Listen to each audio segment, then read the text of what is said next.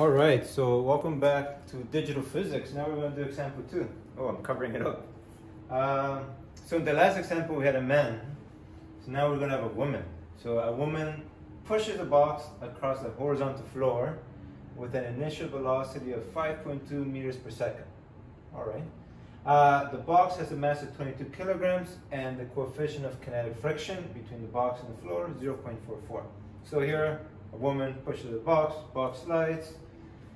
And then the question is asking us, how far does the box slide before coming to rest? In other words, it comes to a complete stop.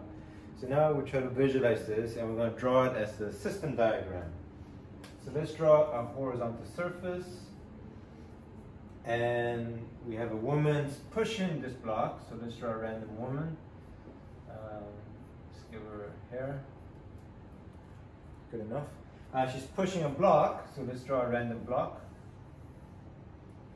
And the wording of the question is a bit tricky though, because they're saying the woman pushes the block.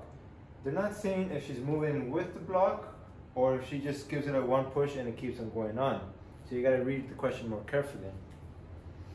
So a woman pushes a box across the horizontal floor. So if she pushes this box and this box is coming to a stop, that means that she must have been able to make it move with an initial velocity of 5.2. So in other words, she pushes it and then the box continues to move until coming to a complete stop. So let's try to draw what that looks like. So this is at the moment she pushes it, and let's draw the moment slightly right after she's no longer making contact with it.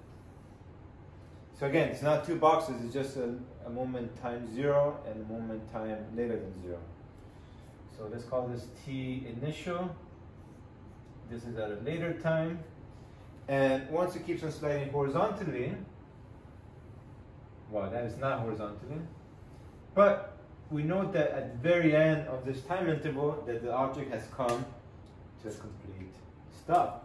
So the final velocity is 0. The initial velocity, the moment just after she pushes it, has an initial velocity of 5.2 meters per second. So the question asking us, how far is it traveling before it comes to a complete stop? So they're asking us for the distance, delta D. Do they give us other pieces of information? Yes, we have the mass of the block. So it's 22 kilograms. And the roughness of the floor, mu k, equals to 0.44. Again here, mu k represents the coefficient of kinetic friction. So kinetic friction is whenever the block is in constant contact with the surface and moving. All right, now that we kind of have a good visualization of what's going on, we should identify the forces acting on the block at this point, right after she pushes it. So here, since we know there's friction, we're going to have the friction opposing the direction of motion, which would be to the left, Fk. The normal force will be pointing upwards. And again, the one we can't run away from will be the force of gravity, which is acting downwards. Okay. But the moment that she no longer touches the block, that means there's no longer any applied force. So the applied force is only if you're making contact with an object. But once you stop making contact with that object, that force is no longer acting on the object. So that's why in this case, there are only 3 forces at play. So to simplify our drawing, let's assume this box to be a single dot, so we can visualize it much easier. We have the force of gravity, friction to the left, and normal force upwards. All right, so let's add a quick labels: force of gravity, normal force, and kinetic friction. All right, so again, the applied force not acting on the block because she's no longer touching it. All right, she pushed it and kept it moving.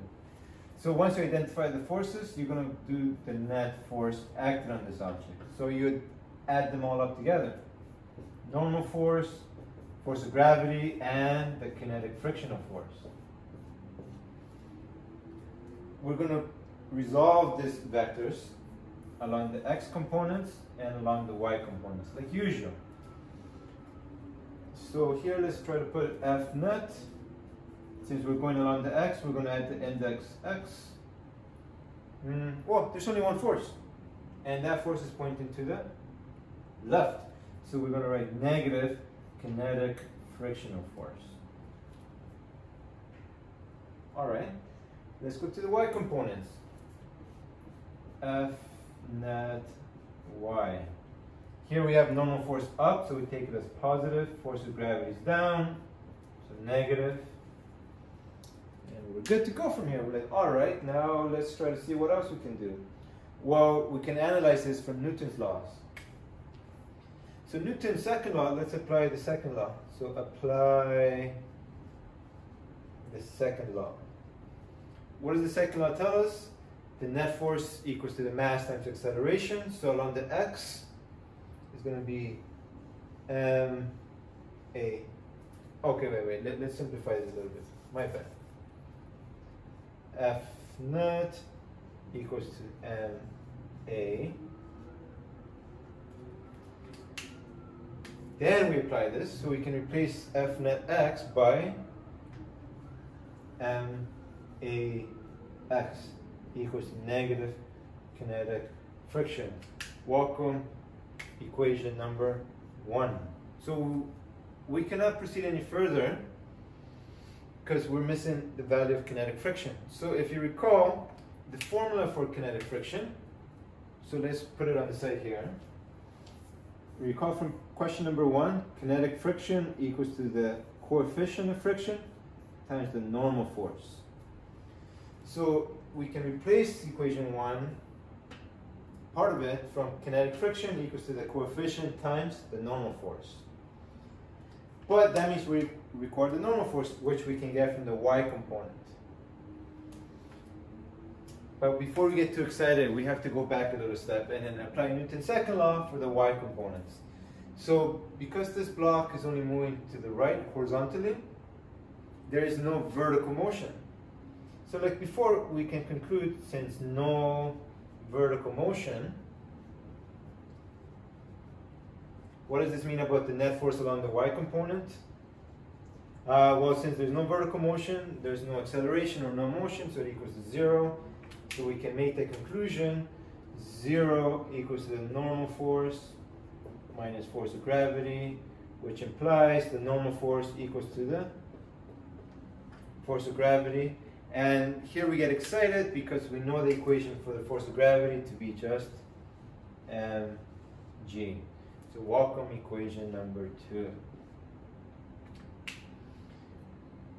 All right, so now let's try to put all of this together. We have lots of equations coming out of nowhere, but the basic structure should always be working with the x, working with the y, apply Newton's second laws, and once you get more stuck, you need to borrow from other equations. So let's start from number 1. Ax equals to negative fk. Well, now we know the relationship for kinetic friction, so we can replace that equation. Negative mu k Fn. Then we know the normal force from equation 2, so we can replace that one. Ax equals to negative mu k mg. All right. Whoa, look what happened here. So we have mass on the left side, mass on the right side. So it turns out those two actually cancels out. Right? Like, for example, you have the number 2 on the left, the number 2 on the right, divide both sides by 2, they cancel out. So that's what I mean by it cancels out. So we can rewrite this as the acceleration equals to negative mu k g. Wow, it's pretty awesome. We didn't even need to know the mass. Why would this question give it to us? They're trying to trick me. Not this kind of question. All right. Whoa, I totally forgot the questions you were asking us, right? Because this is so routine. We have to do this again and again for every question. So we have the acceleration, but the question is asking us to find the displacement. Well, now that we have the acceleration, we can go back to the first unit of kinematics and try to use the equations of motion. So here we have initial velocity, final velocity, acceleration, and we want to find the displacement. So we have a couple of equations to choose from.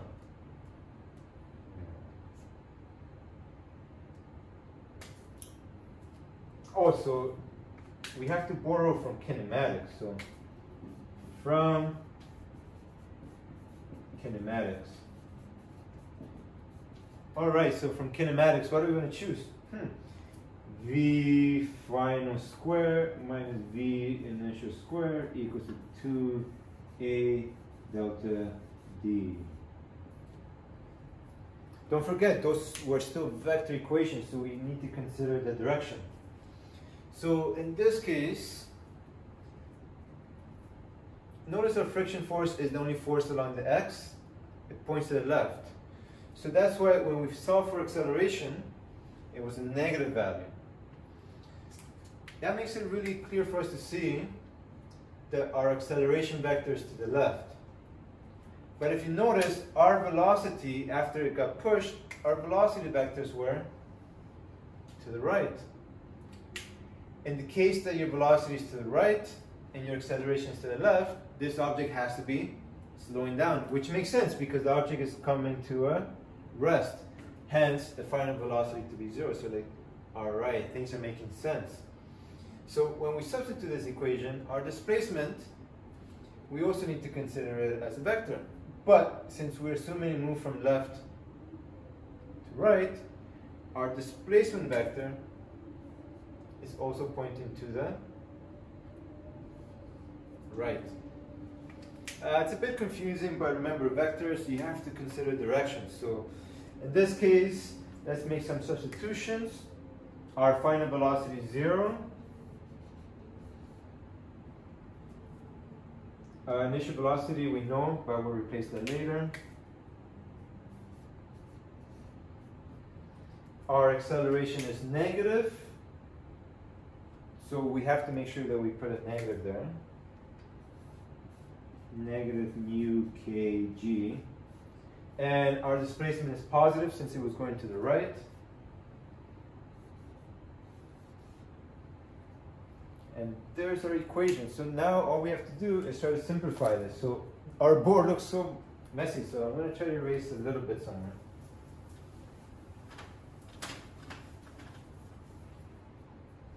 Okay, so we have negative V initial square equals to negative 2 mu kg delta D. What is our goal? Our goal is to isolate for delta D. We have a negative on both sides. Let's cancel that out.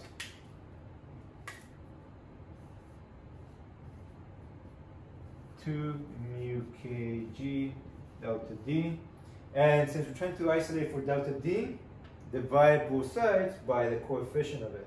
So 2 mu kg.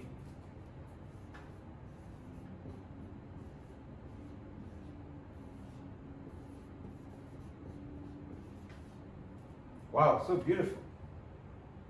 It's kind of bad that now we have to put in the numbers, you know. That's not so exciting, but let's do it anyways. I know a lot of people like numbers, but I get nervous when I use the calculator.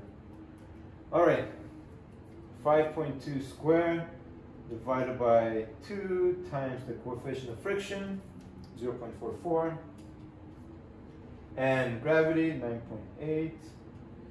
So the object that this woman pushed travels a distance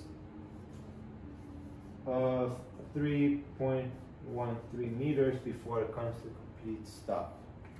Wow, she's pretty strong. Good job. Bye.